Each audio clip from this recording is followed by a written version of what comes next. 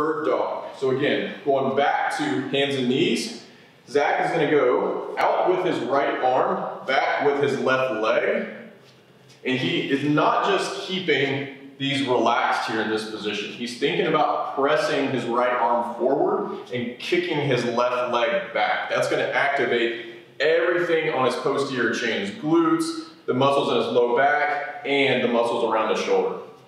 He's gonna reverse that, go to the opposite side. So left arm pressing, right leg kicking out, and repeat that process there.